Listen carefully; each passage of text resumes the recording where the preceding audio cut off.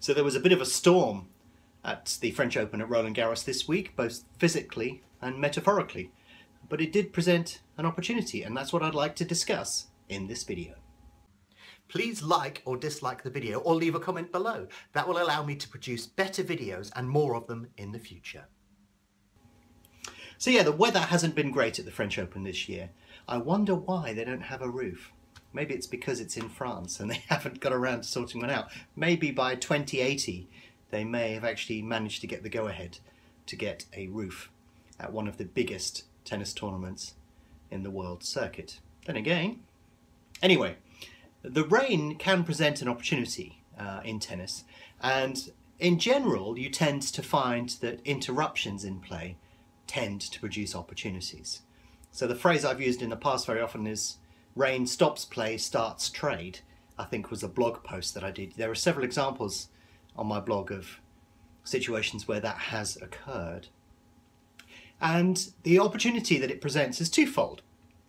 Breaks in play in any sport tend to create opportunity. If you look at football, they always have this cliche of saying it's a game of two halves. Well, it truly is.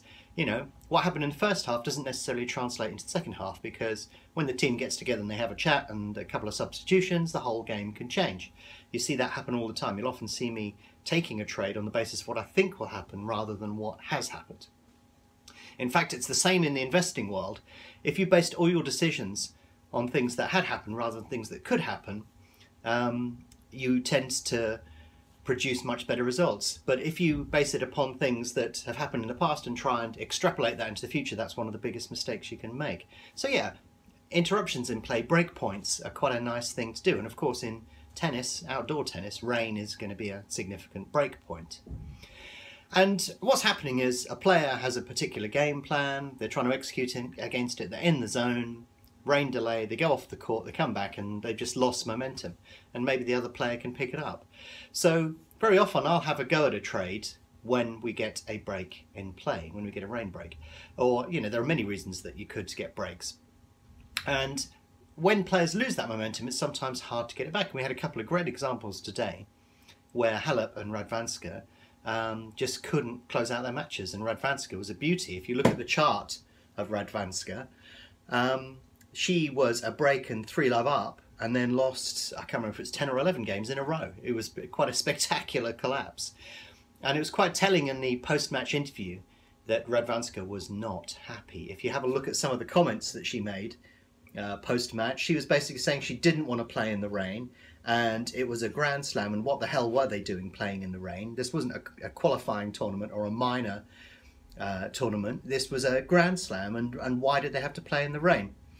The interesting thing was Halep also said about the same situation, but she just said, well, you know, some players would walk off and I just had to see it through. But there was a lot of commentary actually during the tennis about why they were getting them to play in such awful conditions. And the consensus was that if there were 2 hours worth of play, then they didn't have to refund tickets that were sold on that day, and therefore they would get them to play at least 2 hours of tennis. And after they'd played about 2 hours of tennis, they decided to abandon the rest of the day. Anyway, obviously it's going to have a big impact on the player playing in those conditions, but breaks of play tend to produce opportunity as well. But also, especially on clay court tennis, the ball is going to be a little bit more moist, the court will be damp, and the problem that you have with that is that the court slows down significantly, and it just alters the state of play radically, and it becomes much harder to stick to your game plan if it's all of the conditions have fundamentally altered around it.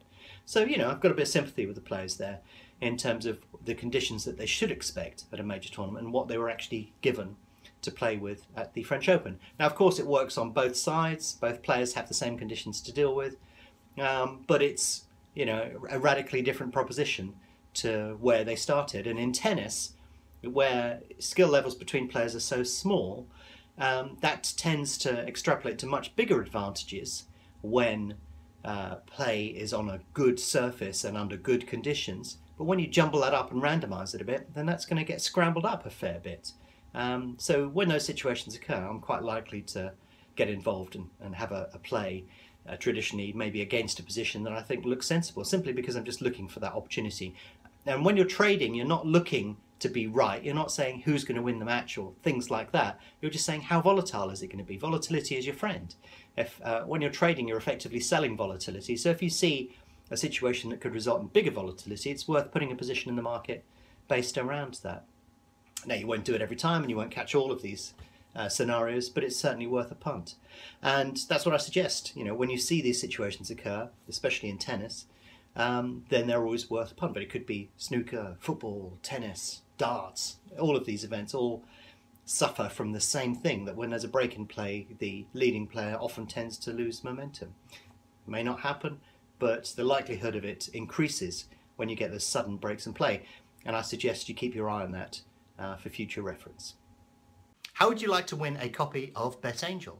All you need to do is click here to subscribe to our YouTube channel, and once a month we will pick a lucky winner who will get a year's worth of BetAngel completely for free.